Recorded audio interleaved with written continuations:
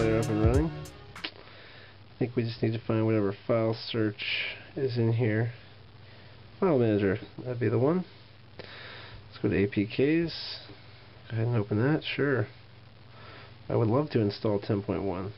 Hopefully update to 10.2, which just came out yesterday or today, I believe. Okay, we're done. Sounds good. Now they ask me to open the Market app. Just get back to the home screen here, which I can't see. There we go. And let's go find the Market app. There it is.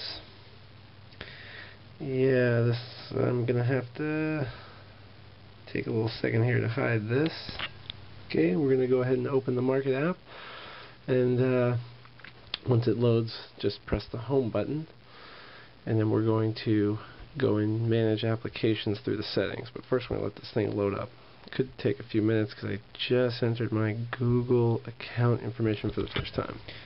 I just got a new mail notification. That's a good sign that I've been connected to my services. Hopefully the Market will load up here quick so I can finish getting this flash on here. And last but not least, make sure the Market works. And right now it's really just not happening, but I'm supposed to wait till it loads, and I'm getting impatient. So let's see what happens.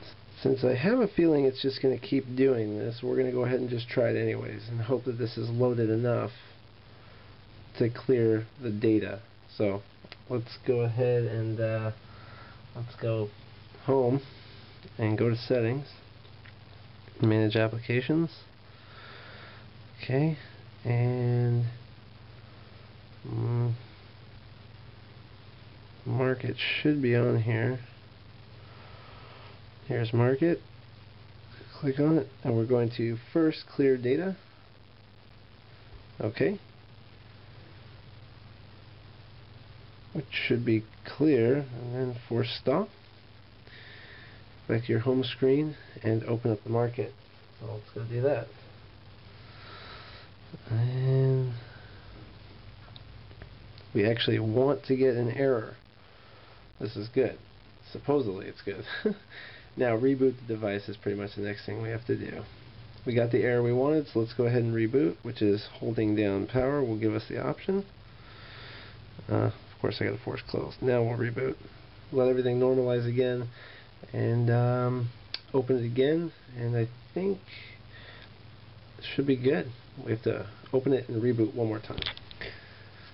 So unfortunately we are caught in a boot loop, but I'd like to show you what it is, because here you go, you get the Viewsonic screen, and then you'll get G Tab devs, and then back to Viewsonic, and it's just going to do this. So I'm going to show you how to fix that right now, because I have to fix it. Okay, so if you get the boot loop, you pretty much got to hold down power and the volume up button to interrupt it, which I didn't realize for a second there. I was kind of tripping, but we're good.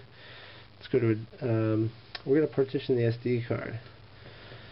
So we need to go to at the bottom. I think it's under Advanced actually. And here we have partition the SD card.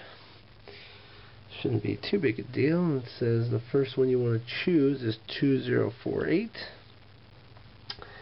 Go ahead and pick that, and the second one is going to be 0. And do 7 through 10 again. Great.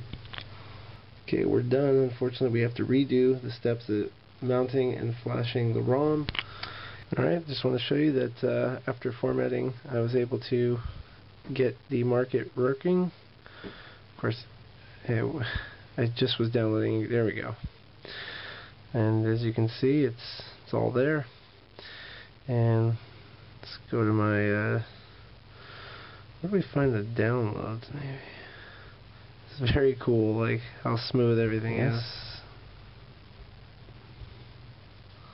Your item will be downloaded.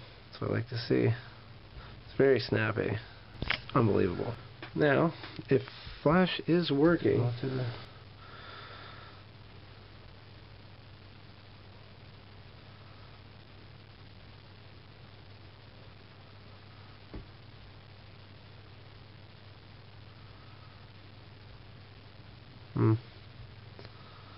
oops.